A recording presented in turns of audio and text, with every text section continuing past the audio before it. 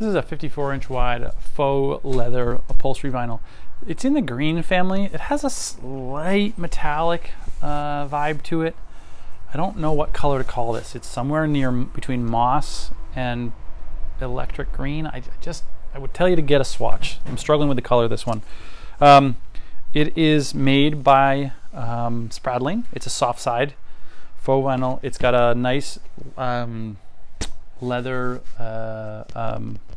grain, and it's stiff, but it does have some stretch to it.